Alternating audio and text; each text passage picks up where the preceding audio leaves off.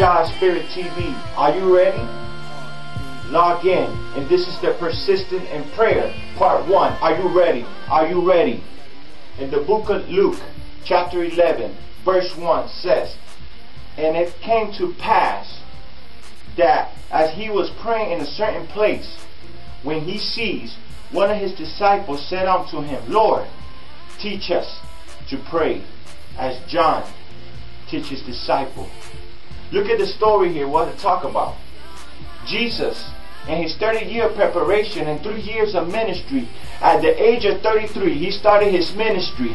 He was preaching the gospel. He was healing people. He was correcting the Pharisees. But in a moment in his ministry, each day by day for 3 years, he took time on the persistent in his prayer. He took time off to talk to God, the one that brought him and put him in a man's body, in a human body, to teach the gospel. But in this verse talks about when he was praying in his persistence in prayer, one of his disciples came on to him and said, "Teach us how to pray." You see, that disciple understood what Jesus was.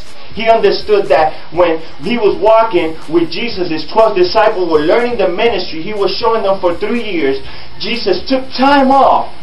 He took time off to talk to God. And one of his disciples came up to him. He didn't come to Jesus to ask him to be a prophet. "Hey, Jesus, make me a prophet." No, he didn't go to Jesus and say, "Hey, make me an evangelism." No, not an evangelist. No, he came to Jesus and said, "Show me how to pray."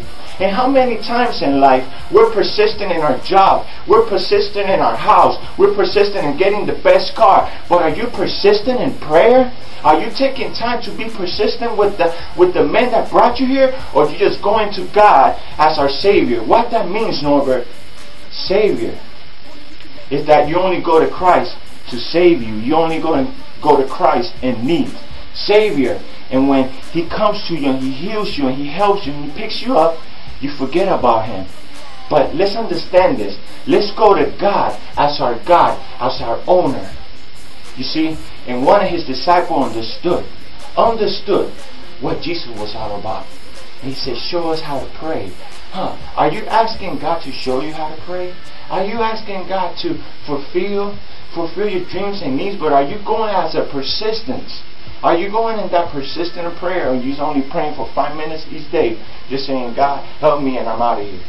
Hey, I'm not saying that God doesn't move in the 5-minute prayer, but He's showing us right here, during His ministry, during His 3 years of ministry, and 30 years of preparation and studying, He took time.